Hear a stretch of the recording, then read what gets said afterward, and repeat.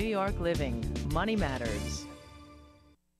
I'm Monica Brown. These real estate agents get no salary, no health benefits. They don't even get their own desks. But when they make a sale, they keep the profits. At the end of the day, I'm taking home the entire commission. Kathy Braddock and her partner, Paul Purcell, started the Charles Rutenberg agency in New York 2 years ago.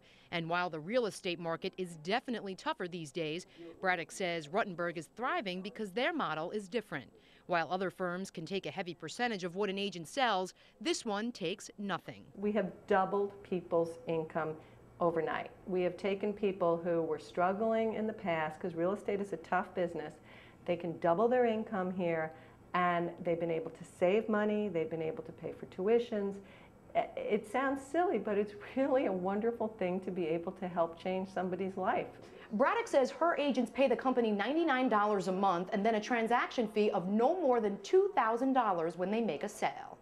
She says the savings on the commission trickles down to consumers looking to sell or buy because they have more bargaining power. The consumer wins because our agents have some flexibility within their own commission. So how is Rutenberg making money if they're not getting a cut of each sale?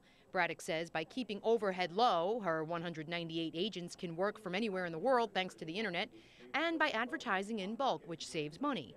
They pass that savings on to the agents who buy their ads themselves. Agents here say it's a supportive environment they can't always get somewhere else, despite giving up a piece of their pie. Sometimes you don't see that support back, meaning what is that traditional real estate firm actually doing for you? The agency is hoping to continue its entrepreneurial mission of helping agents grow their own businesses, and the partners say in this economy, their competitors may have to rethink their own models as well in order to stay afloat. In Manhattan, Monica Brown, New York 1.